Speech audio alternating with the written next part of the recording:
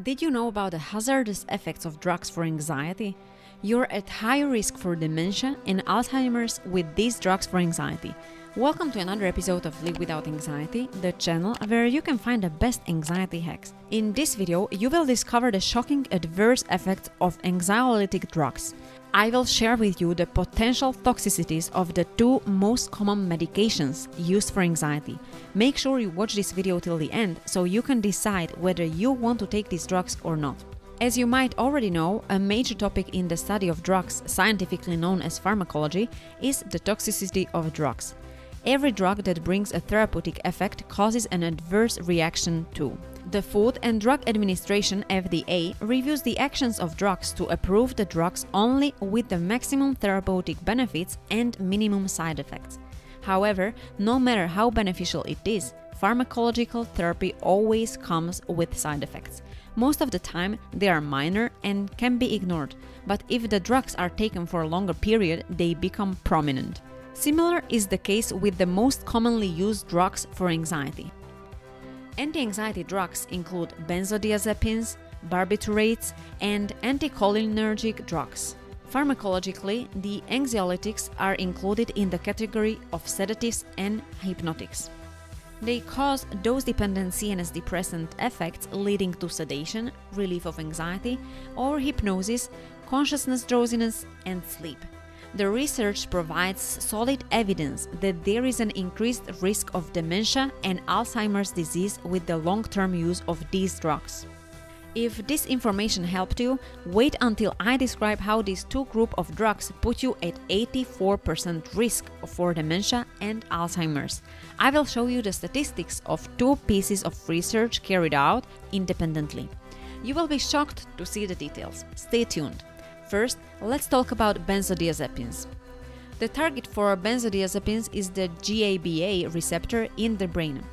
GABA is a chief inhibitory neurotransmitter of the brain, which reduces the neurotoxinal excitability and transmission of nerve potentials. The binding of benzodiazepines with GABA receptors triggers the inhibition of action potential, which decreases anxiety and produces calming effects. In more than 37% of the older adults, benzodiazepines are the most commonly used drugs for anxiety and insomnia. They are supposed to be used for a few weeks, but people continue to take these for years. A research was conducted on 1,800 men and women who had Alzheimer's disease. Their drug prescription history for 5 or 6 years before the diagnosis of the disease was studied. The results concluded that the long-term use of these drugs is associated with Alzheimer's. The data showed that people who took benzodiazepines for 3 consecutive months or less were at the same risk for Alzheimer's as any other person not taking these drugs. However, with the use between 3 to 6 months, there was a 32% greater risk and eventually an 84% higher risk when used for more than 6 months. There are 3 classes of benzodiazepines: short-acting, intermediate-acting, and long-acting. The therapeutic efficiency to relieve anxiety is highest for diazepam, which is a long-acting benzodiazepine. But unfortunately, patients using benzodiazepines with long-term actions are at greater risk of dementia and Alzheimer's than those using the short-acting benzodiazepines. The other class of drugs is anticholinergic or antimuscarinic drugs. As the name shows, they block the muscarinic receptors to prevent the release of acetylcholine and thus prevent excitatory activity in the brain. These can be used for several disorders of gastrointestinal, genitourinary, respiratory, and nervous systems. Their side effects include dry mouth, lower blood pressure, tachycardia, constipation, and urinary retention. The studies prove that there is a correlation between cumulative use of strong anticholinergics and incident dementia. The researchers at the University of Washington researched 3,434 men and women over the age of 65 years. Their drug prescription details and pharmacy records were noted.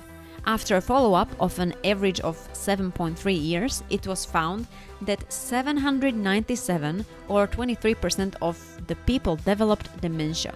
It was also noticed that the incident dementia was 54% higher in people taking these drugs for 3 or more years as compared to those taking the same dose for 3 months or less. Both these studies confirmed the scientific hypothesis that long-term use of anxiolytics causes dementia and Alzheimer's. Alright, that was all about how drugs for anxiety are shown to be associated with higher risks of dementia and Alzheimer's. I hope you have understood by now why I don't talk about the pharmacological therapy for anxiety on my channel and always focus on holistic and natural ways to relieve anxiety. That's because of their potential toxicities. Do you know the simplest ways to alleviate your anxiety? How do you manage to deal with your anxiety attacks? Have you ever used drugs for anxiety? Did it cause any severe adverse reaction? Let me know your answers in the comments down below. I personally read all your comments and I look forward to what you have to say. Meanwhile, if you haven't subscribed to my channel yet, please hit the subscribe button and notifications bell to receive the best anxiety hacks every week. Also, I would love you to be part of our Live Without Anxiety Facebook family. Click on the link in the description below to join our community. Since you like this video, I'm sure you would love to know about 5 best natural and organic ways to ease anxiety. The video is right in front of you. Click on it to make sure you check it out, and remember, you can live without anxiety.